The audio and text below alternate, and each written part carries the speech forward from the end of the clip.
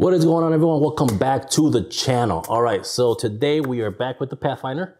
If you guys can see it right back here, pretty much it is time to do the rear brakes in the car. Now, everybody knows on these Pathfinders, the new 22 Pathfinders, the rear brakes last between, I'm gonna say 14,000 to maybe 30,000. My wife actually got 28,000 out of these, but there are people that have been getting a lot less than that. There's been a lot of complaints out there. I see it on the Facebook groups and everything else that, you know, there should be warranted. Some dealers are warranting them, but honestly, it's the size of the pads. The pads are very tiny pads. They only come with 9 or 8 millimeters only, I think it is. So Nissan put these very tiny pads on these things that wear out very quickly. On top of that, if you guys like to use that auto hold feature, which my wife does like to use that feature, which kind of activates that when you're stopped at a light, that also causes the pads to wear even because you're using the rear pads. And on top of that, when you are, which you should be parking using your parking brake. So if you're in a slope, in a downhill slope or uphill angle and you're parking the car, you should not just be putting the car in park, you should be engaging the brakes so the brakes hold the car, not your parking pawl and your transmission, because that's bad for it. So anytime you're parking and anytime on an unlevel surface, either going downhill or uphill, put it in neutral, engage the parking brake, and then put it in park after the parking brake is engaged. That way the brakes hold the car, not your transmission. Anyways, back to the subject. So basically, when you're using your parking brake like you should be, you're using those rear pads. Now, on a traditional parking brake, which was the one with the lever, it's cable driven lever, or the ones you step on, you had a little extra pedal, which you would step on there. That is a cable driven. That pulls a small tensioner that's inside of your housing where your drum housing is at. There's shoes in there still. Even though you have disc brakes in the back, there are still shoes inside of this drum. And when that cable is pulled, that releases that tension, which lets the shoes come apart and hold the brake. That's pretty much your manual parking brake. When they started coming out with electric, my Escalade, my 16 Escalade has an electric motor, but not like the Pathfinder. My Escalade has an electric motor that pretty much does the same thing a manual one does, which you pull the little lever and then the motor basically in a pulley form pulls the cable, does the same thing. Again, you still have those shoes and drum in there and they expand out and they hold on to the car. In this case, these cars now have an actual motor hooked up to the actual caliper. A lot of manufacturers want to do that for a couple things. It is BCM driven, which is driven by the computer. So the computer can tell when it needs to apply those in the case of an emergency. In case you're going downhill and you forget to put it in park, it'll automatically apply those brakes. If you're in auto hold and you're downhill and you let off the brake, it'll apply the brakes automatically. And of course, some weight savings. You don't have shoes in the back of this thing anymore. There's no extra, springs or anything else like that in the back brakes. It's literally just the rotor and the caliper with this plastic with this motor. It's the plastic housing, and that's it. That's all there is to it. And the way it works is when you engage that, a plunger comes out, pushing the piston up against the brake pad, which clamps down your rotor, which basically keeps the car from moving. When you release it, that same motor deactivates, pulls that plunger back, and then your piston's released. And then, of course, the car can move again. So that is the reasoning for this. Basically, it was more of they're saying it is weight reduction, which, I mean, if you lose some of that stuff, you probably lose about, I don't know, 10 pounds, maybe, I don't know. But that's what manufacturers are going off of. And on top of that, it's easy to service this thing. So let's just say on a regular traditional brake where you basically pull the lever, if your cable snaps and you don't have a parking brake anymore, you have to replace an entire cable from the front to the back of the car. Same thing, if shoes get stuck, you got to replace shoes, springs. It's a lot more work than pulling the caliper out, and that actual motor can be taken apart from the caliper. Another one can be replaced, or you can replace the whole assembly all in one shot. So it is easy to service it, and just a little bit safer, what I would say, is because it does keep that air from forgetting to apply that brake on a downhill slope. It automatically knows you're a downhill slope, and the car will apply the brakes automatically. But anyways, enough talking. I know you guys are here for it. What you're actually here for is to find out how to do these brakes. So very simple. What you're going to need is a couple of tools, and I'll go over those in a second. But all you need is a 9 to 12 volt battery to be able to retract that actual piston back, that plunger. And then you're able to push the piston, compress the piston back in the spot, and that is it. And then the rest of the brakes, you do it just like a normal brake job you would do. So let's go ahead and get started without any more talking. I want to give you guys a basis of how these brakes work. So let's go ahead and get started with this car, and I'll show you how to do this. Now, I'm not gonna go through the whole entire brake change process, because once you retract that piston, the rest of the brake change process, if you're replacing rotors, you basically take out the bracket. If you're not replacing rotors, then you just put the pads on and you go. And that's pretty much it. There's not much to it. It's just the retraction of the electric brake. So let me show you how that's done, and I'll show you what tools you need for the actual entire brake job. So I'm gonna be using the factory pads and rotors. If you guys want the part numbers, I'll have them down on the description below.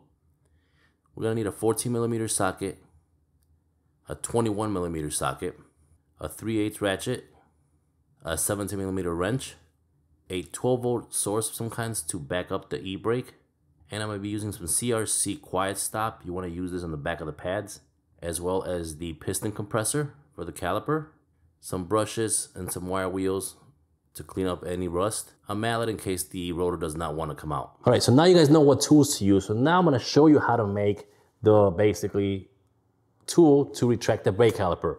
So now you take a 9-volt or a 12-volt source. I always recommend a 12-volt source is better, it's quicker. And you need some wiring. What I did is I took some 16-gauge wire, a black one and a red one.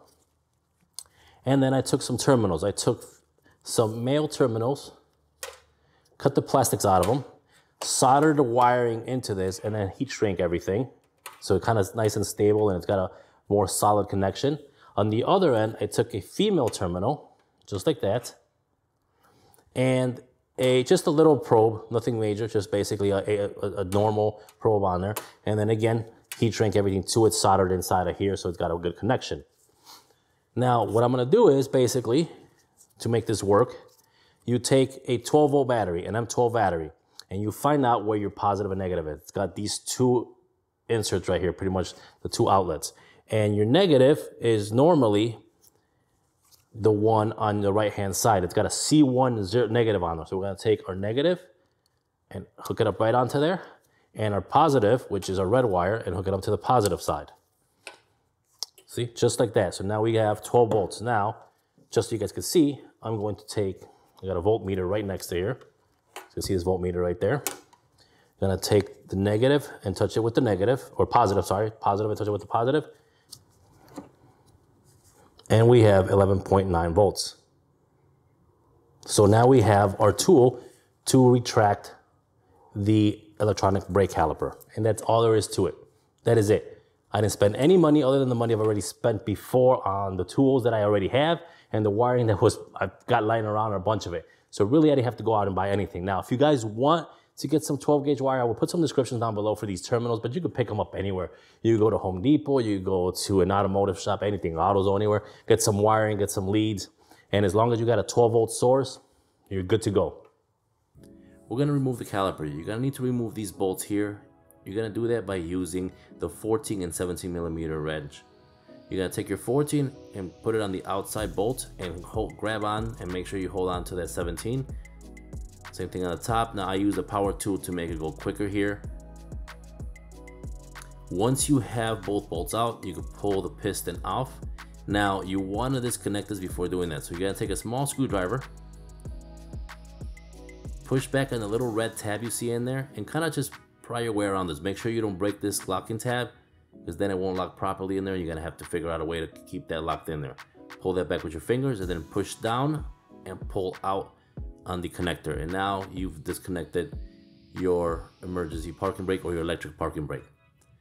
Then you're gonna see these two leads inside of that caliper parking brake assembly. You're gonna take your tool and you're gonna connect the positive and negative to each one of these leads. If the piston starts coming out, you're going the wrong way, you're gonna wanna switch the leads around. You shouldn't see the piston move. Do it for about 5 seconds and it should sound kind of like this.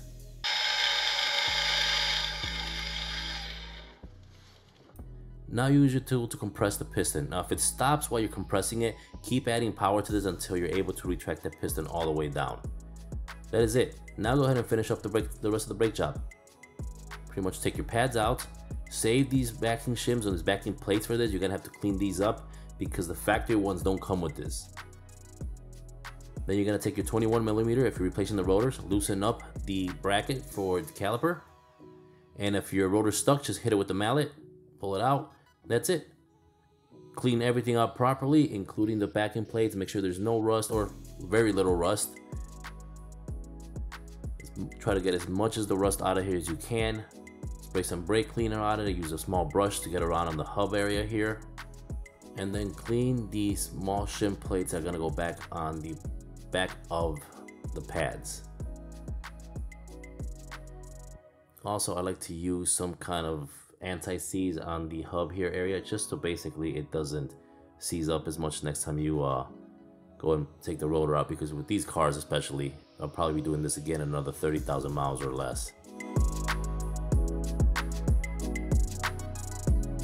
Go ahead and place the rotor back on there, and now go ahead and clean the bracket. Again, these brakes or these pads don't come with any new shims or any hardware, so you're gonna have to clean everything up properly. So just make sure I got as much as rust as I possibly could, clean them as best as I possibly can. And then of course, do not forget to always lube up the caliper slides.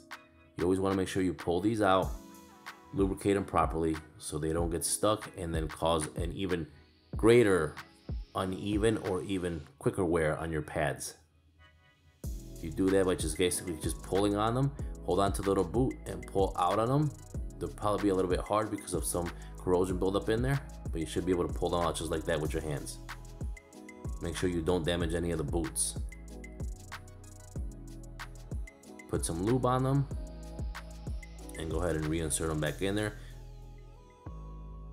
And clean any excess lube that you have on there on the side of the boot off.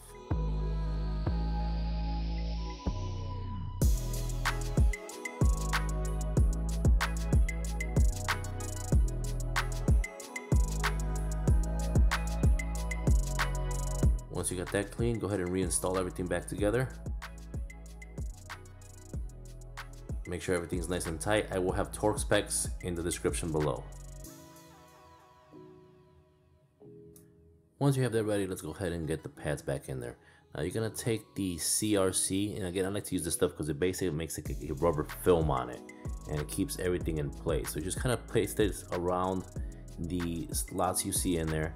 Put the first bracket on, and the outside of this has, or the inner one has 2 shims on there. Same thing, just kind of put all this stuff. I like to lube it up really good here, just to make sure that these plates don't move at all. Take any excess of the lube you have on there and make sure you just wipe all that off so that it doesn't get anywhere else. Do the same thing for both sides, and also do it on the ends. So anything that's got to be making contact, pretty much, you want to kind of use this stuff on. Go ahead and reinstall the inner one. And again, do the same thing for the outer one.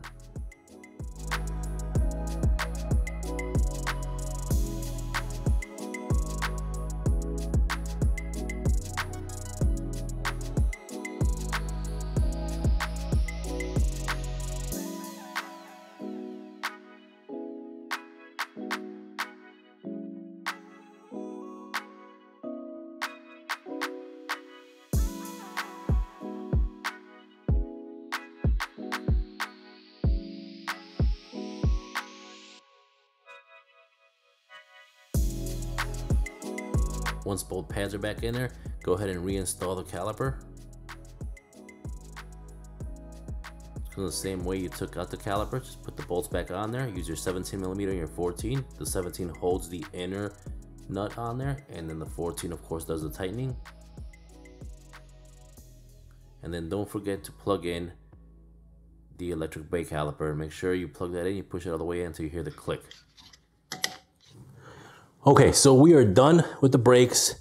Again, it wasn't very hard to do. It's just very easy. Just make sure you touch the, one thing I will tell you, do not touch the same lead with a negative and positive. You can short out that whole motor, and that's the end of that. So just make sure you protect it when you put it in there.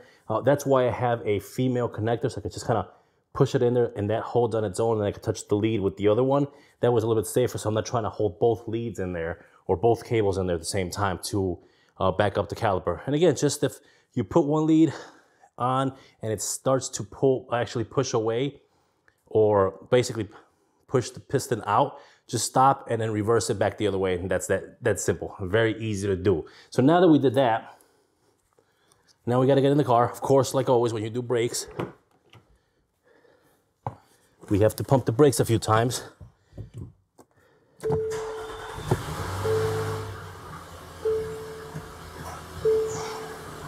And again, we got no trouble lights. Pump the brakes. Make sure you get some pressure built up on the calipers to expand again. And now let's pull the brake lever. So let's see here. So now we got the parking brake is on. Turn it off, it releases, I can feel it on the pedal.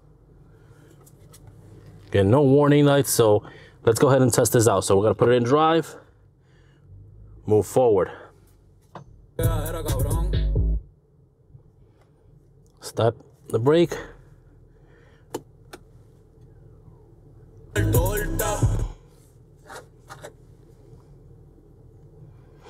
And then let's see, I'm in drive right now with the parking brake on. That should hold the car. And the car is holding. Foot's off the brake. Parking brake's engaged. You can see it right there, it's in park. And we're good to go. That is it. That is the end of the job. So now we're gonna go test drive this, make sure that everything's okay. But again, you could hear it engaging and disengaging. I'm not sure if you guys can hear that, but. So I'm gonna go ahead and test drive the car, and I'll be back to you guys to finish up the video in a little bit. All right, so back from driving the car, and everything is good.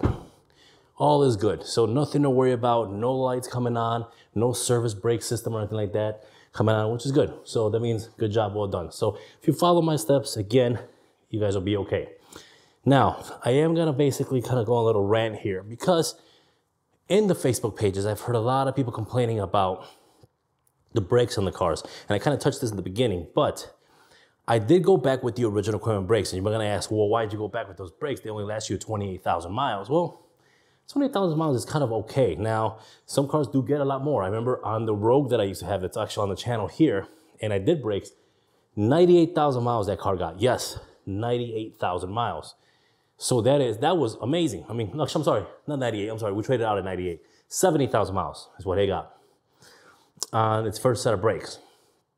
But again, it was a lighter car. This is a little bit heavier car for one. Two, it uses the brakes a lot more, especially because of the auto hold, and my wife does use that. Our driveway is also slanted, as you can tell right there. So when we park it like this, it automatically applies the brake. Now, people out there are complaining about them only lasting 12 or 15,000 miles. Now, some people are getting the brakes warranted by the dealer, which is amazing. Good for you. Brakes are normally just wear and tear. And I would say if your brakes wore out in 10,000 miles, then there's an issue. Yes, there should be a warranty, but anything past that point, it is a wear and tear item. Now, again, everybody's gonna be like, well, it shouldn't be wearing out. How heavy are you in the car? I've seen people so far trying to put an intake on this car. K&N already makes an intake for this car. It's a short air intake. The intake's not gonna do anything because it's a hot air intake. It's basically inside the engine. You're just sucking in hot air. It's doing nothing for the car, honestly. So people that are doing this, like and again, more power to you, to each their own. It's your car, your money. I'm just stating my point. They're putting intakes on the car. This is not a performance truck by any chance, by any being. It's not an off-road. I mean, I've seen it maybe do a little bit off-roading, gravel roads here, but no way this thing in any type of performance truck where it's gonna go anywhere. Way too many computers. It is a road car. It is a street car. That's all it is. And if you're heavy on the car and heavy on the gas, you're more likely heavy on the brakes. You're gonna run through those tiny little baby brake pads fairly quickly. So that's all basically. And again, that's my opinion. You guys can put in your comment what you think. And because I know everybody's gonna come in the comments and why did I use the same, original equipment pads and everything. The reason is because I wanted to stick with the original equipment on this car. My wife does no type of performance driving. My wife does nothing crazy. And on top of that, there's not very many options out there. I like to use Power Stop on most of my cars, and Power Stop had, I think, 3 sets of ones. One is their cheaper one, which I can't stand, the cheap version they have. They have a little upgrade on there, but it was the same price as the original equipment, which wasn't saving any money whatsoever there. And they have the tow ones, which I actually have on my Escalade, which is a Z23s, I believe, or Z26s for heavy use. And if that's what you do with it, perfectly fine. But again, she drives this to work, back, grocery store, parents' house, in-laws. That's it. It drives in the city. The only off-roading she ever does is when she kind of goes off of the side of the driveway right here a little bit sometimes. That's it. That's the only off-roading this car ever sees. So again, to each their own. That was just my point of what I'm seeing with these cars and people complaining about them getting very little life on the rear brakes. Again, the front brakes, 28,000 miles and they're at 6 millimeters. I still have another good 4 millimeters to go. It'll probably be 40,000 miles before I replace the front brakes. But anyways, with that being said, I hope you guys did find this video very informative. If you did, don't forget to hit the thumbs up, hit the subscribe button, and I'll see you guys on my next video. Peace.